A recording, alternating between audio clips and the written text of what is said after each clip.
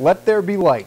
That's what they were saying at Eldridge Park tonight as EC softball welcomed in Hilbert College for a doubleheader on the diamond. And we start with the finale, Game 2 between the Soaring Eagles and the Hawks. Sarah Johnson is dealing. She strikes out Eliza Stringham there to end the top of the first. Bottom one now, 1 on for Elmira, and some small ball. Yeah, we love this. Alex Andrade lays down the bunt. It moves the runner to second. She is safe, and later on in the inning, 2 on for EC. And this is not small ball. This is just a mistake. Wild throw scores Michaela Bean, and EC wins it 4-1, the final. And that wasn't all from the Eagles today. They swept Hilbert, taking Game 1 by a final of 8-0. Softball doubleheader for Mansfield. They split with IUP. And let's go back to the highlights now. High school softball, Olivia May and Notre Dame were visiting Edison in the Heights earlier today. Top one on for the Crusaders, and this is just your old-fashioned strike them out, throw them out to end the threat. Spartans look in mid-season form there. Bottom first, Edison threatening, but May blows away Daniel Callier. May is going to Cornell next year. She is good. But she was matched and then some by Taylor Engelbert. Taylor K's Brooke Harvey right there, and the Spartans win it 6-3. Spartans baseball hosting Notre Dame in the Heights. We pick it up in the bottom of the second, 3-0 Edison, 2 on.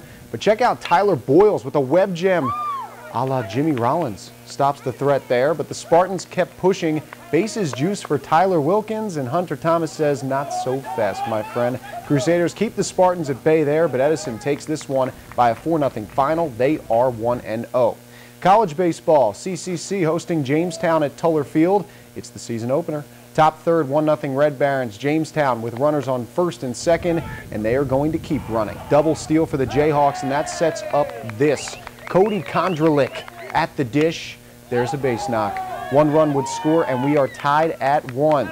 Same inning, Jay's not done. Second and third again for the Jayhawks, and more problems for Corning. Josh Allen grounds to second, but Nick Sanzabal can't make the throw.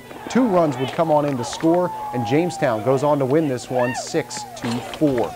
And Jamestown would pull the sweep, winning Game 2 9-7. At the D1 level, Cornell falls to Canisius 14-5, the final there. To hockey now. Jackals Keserich signed with the Elmira Jackals back in January after a lengthy stint in the CHL that consumed his hockey career for the better part of the last 3 seasons. And now he's one of 2 goalies on Elmira's Kelly Cup playoff roster and could be the starter tomorrow night in Florida for Game 1 of the Jackals series against the Everblades. And for Keserich, he's loving being a Jackal. I was actually working full-time. I was moments away from selling my equipment, so certainly blessed to be here. As far as taking care of the opportunity, it's just work hard every day and work on the little things and push the players and have fun with it. All right, Jackals open up the playoffs tomorrow night in Florida.